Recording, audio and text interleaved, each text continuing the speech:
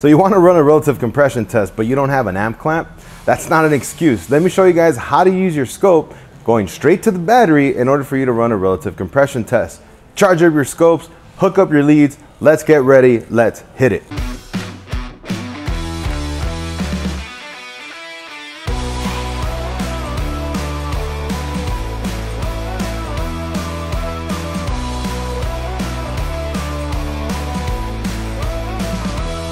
Shout out to my buddy PJ Walter. Thanks for the t-shirt, man. Looks great. I love it. Check him out, Voltage Drop Diagnostics. All right, guys. So today I'm going to show you guys how to use your MicSig 1104 4-channel scope using 2 channels. Channel 1 is going to be straight to the battery. Channel 2 is going to be back probe to the ignition coil so we can have an ignition sync. So I'm going to show you guys how to set up the scope. Then afterwards, we're going to run the test with a known good. Then I'm going to create a fault. Then we're going to review it. This way you guys can pause, play, try it on a car at home, at the shop, wherever you guys are at. So this way you guys can keep practicing with your scopes. Let's go ahead and get going, guys. So the setup's relatively easy. Channel 1 is going to be set to positive side of the battery and ground side here at the battery. And then channel 2 is back probed into our coil. This is a 3-wire coil. So this coil is going to be getting a square wave from the PCM to trigger the coil. So all we're looking for is that square wave, and that's going to be our ignition event. All right, guys, so looking at the home screen of our MicSig, we have channel 1, channel 2, 3, and 4 over here on the right hand side. Right now I do have the scope on stop. I'll go ahead and press play. So let's go ahead and set up channel 1, and channel 1 is going to be connected directly to our battery. So notice how here we see channel 1 200 millivolts, then we see a millivolt scale and a volt scale. If I want to go up on voltage, I'll hit the volt scale. Now it's 500. It's not 500 for the entire screen, it's per division. So we have 10 divisions, so it's going to be times 10, so that's going to be 5 volts. 1 volt is going to give us 10 volts. 2 volts is going to give us 20. We are doing a relative compression, so 20 volts would be sufficient. We'll click on channel 1. So anytime that you're using the relative compression test without an amp clamp, we need to use our voltage in mirrored form, so this way it looks like our current. Okay, so what we need to do is we need to invert our channel. So we're going to hit invert, and we're going to leave the channel the same way. So notice now we have a line down here. Once we go to crank it, we should see voltage spike up. The next one we're going to do is channel 2. Channel 2 is going to be set to 5 volts. So this gives us 50 volts for the range. Why did I go so high? Because channel 2 is simply just our ignition trigger. So I don't want it to be all over the place. I want more room for my relative compression mark. So we just go with the 50 volt screen, so it's going to look a lot smaller. And the next thing I'm going to do is I'm going to set my time on the screen to 1 second. Usually for relative compression, you want to do between 1 to 2 seconds per division. And being that we are doing the MicSig, so we'll hit single, and then now we can run the test.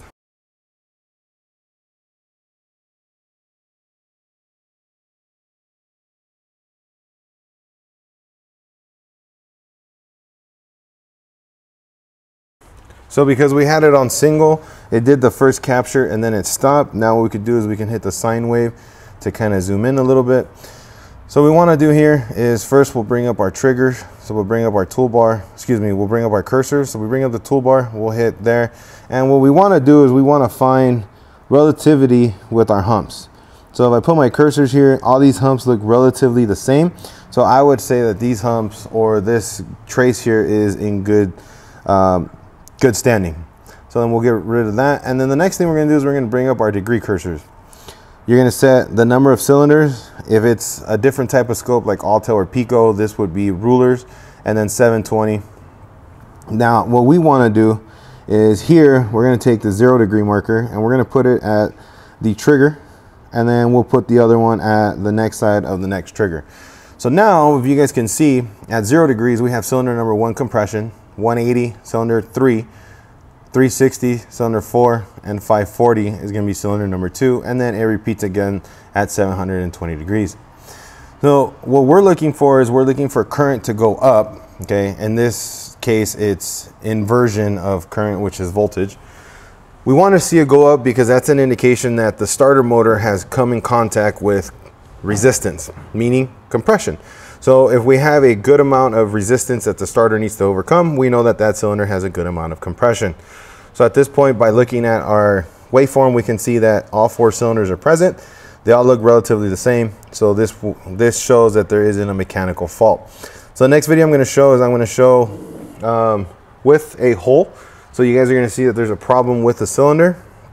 I want you guys, once you see the graph on the screen, stop it, analyze it, and then push play, and then I'll come back and give you guys the answer. So let's go ahead and get that done. All right, with our scope in the exact same setup, we went ahead and pulled a spark plug.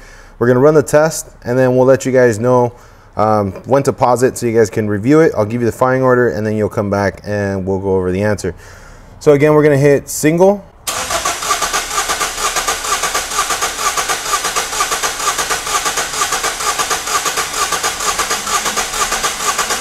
All right, so now that we have our 1 second capture, at this point we can go ahead and start zooming in. Okay, and then we'll do the same thing. We'll bring up our cursors, and we want to make sure again that we're relatively even. So we're relatively even except for one individual hump, one individual cylinder. So at this point we know that there's going to be a fault. So let's go ahead and set our degree cursors. And we'll go to the falling edge right here on number 1, and then we'll go to the next falling edge on number 1. So the firing order on this car is 1, 3, 4, 2. Go ahead and pause it, analyze this, and then once you guys have an answer, go ahead and hit play, and then come on back and I'll give you guys the answer. All right, so now that you guys have looked it over, let's go ahead and look over our capture here. So cylinder number 1's at 0 degrees. Notice that we do have a compression stroke. Then cylinder number 3 is at 180. We also have a compression stroke. Cylinder number 4 at 360 has no compression. And then at 540, we can see cylinder number 2, and then we repeat again at 720. So being that at 360, we have no hump, this is a good indication that we have no compression within cylinder number 4. If you guys said number 4, you guys are spot on. I pulled spark plug number 4, and then I reran this test. So this right here shows that without compression in the cylinder, you're gonna get a low or a missing hump. So if this would be the case on a car that you guys were working on, the next step here would be to do a running, static, and snap test compression, then do a leak down test to be 100% sure on what's exactly going on with that particular cylinder. And that's it, guys. So hopefully you guys are able to see that now you don't need the amp clamp with it. If you already have a scope and you don't have the accessories with it, it's not an excuse not to use it. You're going to connect across the battery, and that's all you need in order to run this test. You don't need the amp clamps like we've used in the past. If you guys have any questions, go ahead and put them in the comments. If you guys have any suggestions for any other videos, drop them in the comments as well, and I'll see how I can help you guys out. If this information was good to you guys, make sure you guys hit the like and subscribe button, so this way you guys get a ding anytime we drop a new video. These videos, guys, are to help you guys and to help better the industry one technician at a time. If we've done so, leave me a comment. If we haven't done so, leave me a comment as well, and we'll see how we can fix that. Till the next one, guys, signing off here, Oscar Gomez from smartautotraining.com.